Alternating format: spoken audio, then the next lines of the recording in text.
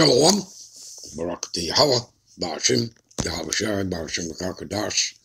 All praises and glories definitely due, especially in the times we're living in. Much honors and respects to the apostles and others of great millstone, and to all the brothers out there doing this work in sincerity and truth, rightfully dividing the word of truth. I say, Shalom. All right, title for this lesson will be Prophecy, Russia and the Ukraine Crisis. Now, before we actually get into the lesson, all right, this is to bring this to your attention, all right? As you see here, there's a video put up by Remnant Save 144. That's the Elder Yashawamba out in Dallas, all right? And again, this was put up 3 days ago. Christian pastor, his name is Massey, Pastor Massey, I believe. All right, the brothers are familiar with him. All right, tries to break down end time prophecy. And it's not just him. That's all these people that are into this plantation Christianity. And I don't care whether it's Catholicism, which is the source of the issue and the problem. But again, all these different denominations, whether, Baptist, Pentecostal, Protestantism, Calvinism, so on and so forth, they all come under the umbrella of the Vatican. Okay? So you all need to understand that. So my point before going into the lesson, I want to show you what it looks like when these guys try to break down scripture. Now, I'm not going to play all this video because I got a lot of work here to give you, a lot of info, all right? And of course, I'm going to give you an example. I'm just going to play a little bit.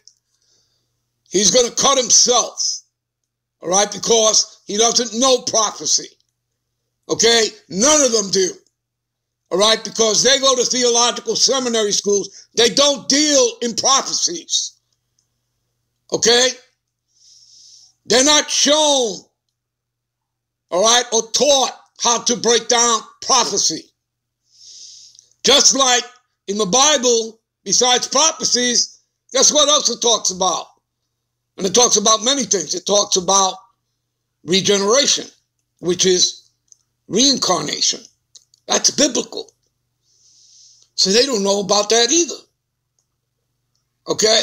Do you understand? All right?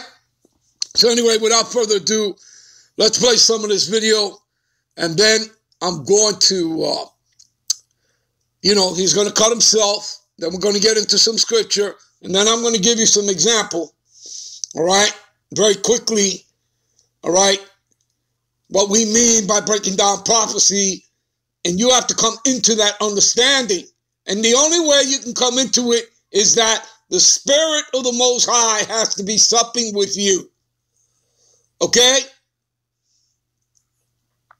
Nobody's simply going to open up the scriptures and come into the knowledge of, all right, and get the understanding, all right? It doesn't work that way.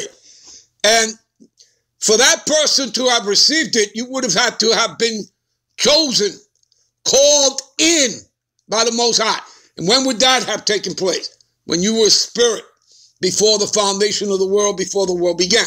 So this stuff gets deep. But this is the understanding of the scriptures. How many of them are going to tell you that? They're not. All right? All right, let's get to this. All right? Shalom. Giving all praise to the Heavenly Father, Yahweh, Bahasham, Yahweh Shai, Bahasham, Racha HaKodash. Double honors to the apostles, the elders at Great Millstone who rule well. Peace and salutations unto the elect. All right, and as you can see the title of this video, this is why nobody wants to listen to Christian pastors anymore. Okay, and this is a known false prophet. I forget his name, but he's hilarious, right? But he's a false prophet, and pretty much he's getting ready to try to break down what's happening. His name is Pastor Massey, I believe. Let's continue. And, with Russia and Ukraine, which we go into these things all the time. All right, And for years, Christian pastors, they didn't go into prophecy. They would tell you it's sealed, or, we don't need to worry about that, but with the rise of the Israelites, we go into these things for the most part, the Israelite camps. All right, some, more than others, some don't have it. Right, but the breakdown of these things is out there now. We've been going into the beast system. We've been going into, Gog and Magog. We've been going into what is Babylon the Great. The dragon. And they're watching, and they don't agree with us. But they're trying to go into prophecy. And when they do that, they make a fool of themselves. That's why guys like Vocab Malone stay away from prophecy. When you try to deal with prophecy, they don't want nothing to do with it because they don't understand prophecy. Now, the scriptures say the testimony of Yahushua is the spirit of prophecy. But anyway, let's listen to this guy try and break down what's happening, man. And we'll pause it at points, and cut his mishaps. But for the most part, let's just listen to this guy. We're in that period now. Now, the prophet Ezekiel prophesied this many moons ago in Ezekiel chapter 38, verse 2, where he talked about Gog, who is Russia, and also the beast. And Russia and the beast have nothing to do with each other. Gog and the beast have nothing to do with each other. Okay, the beast is ultimately fulfilled in the European Union, okay, along with NATO and Babylon the Great. Okay, remember, NATO was created to combat the USSR, man. Russia has nothing to do with the beast system. Now, Russia in this modern time is ran by Edomites. Okay, Gog and Magog, it is ran, particularly by Edomites, although those are Japhetic lands. In these last days, it's being ran by other Edomites. Okay, but remember, they're separated, and the Lord is going to use particular Edomites to fight against other Edomites. Even the beast system is going to fight against Babylon the Great. But Gog and Magog have nothing to do with the beast system. All right, off. Gog, which is China, and the dragon. Now he says Magog is China. Magog is now China. Right. You see what it says right there, right in front of you people? It says the land of Magog, the land formerly of Japheth. The brother just finished telling you that. You see, they don't understand prophecy. Okay? Yes, Gog is Russia, but you see what it says there. Right? Ezekiel 38:2, Son of man, set thy face against Gog, right? And the land of Magog. You see? So Magog is not talking about another nation of people.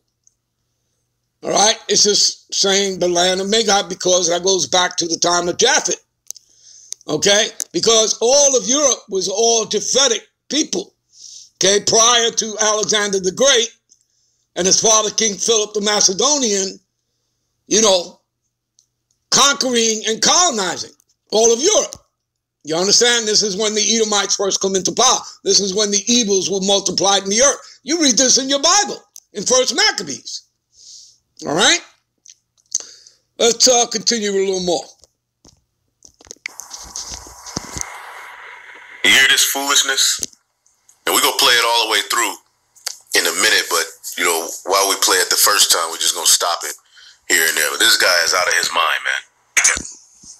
Now, the thing about China and the dragon, what China does. Now, he says China is the dragon. When you go into the scriptures, the dragon is ancient Rome and the revival of that ancient Rome. You see? What the hell is this guy talking about? And he's already told you, Elder Yeshawamba, all right, the revival of the ancient Roman Empire is the EU, all right, that's the 10 horns. NATO is the beast, and America, Babylon the Great who is the whore, all right? And even like he said earlier, America's own allies, Edomites, are going to be sending ICBM missiles onto America. And again, you read that in Revelations, the 17th chapter. All right, let's continue a little bit more. Even the beast is a revival, all right, of the ancient Roman Empire. There it is, people. Which is fulfilled in Babylon the Great, the NATO, and the EU. China has nothing to do with that. Just because China, uses the dragon in their symbolism on their so-called New Year's and all of that, and they worship the dragon, doesn't mean that the dragon is talking about China in prophecy, man.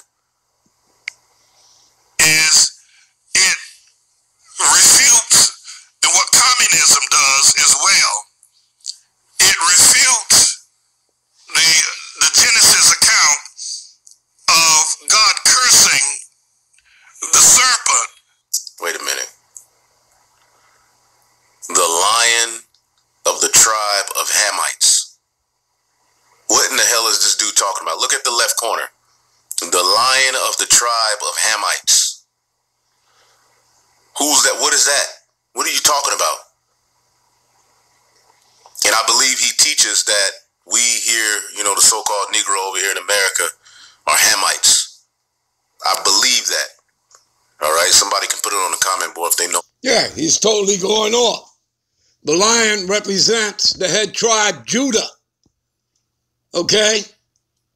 Which is the head tribe of the 12 tribes, from the tribe of Judah all the way down to the tribe of Issachar. Okay? But the lion represents the head tribe, Judah, which our Lord comes out of. Right? We read that in Hebrews 7:14. All right? All right, let's continue. For sure. But what the hell is he talking about? Let's rewind it a little bit. This dude is going all the way off. The Genesis account of God cursing the serpent, who was the dragon at the time and walked on all four. And when God cursed him, that he should go on his belly, losing his legs as a result. So the serpent was crawling on all fours, and then the Lord cursed him. Well, hold on. Let's go back. Who was the dragon? All right, you know what? We're gonna end it here. All right, but obviously you can see this folly. He's making a fool of himself. He doesn't understand Scripture. All right. We'll be right back with part 2. All right, and I'm going to give you examples of breaking down Scripture. All right. Okay. I'm going to give you a couple of examples. All right. How to properly break down Scripture. Okay. But again, people, it takes you have to be chosen. All right. And that word chosen goes back to the Greek electos, to be elect. All right. You can't walk in to do this work unawares. All right. And us making the videos and going out and street teaching, this is all about waking up the elect. That this goes into the ears of the elect. They hear the word. All right. Which, you can go back to the precept. I believe, what is that? Isaiah 30 and 21. All right. Where you hear the word. Okay. And that light switch comes on. All right. Anyway, we'll be right back with part 2. Shalom.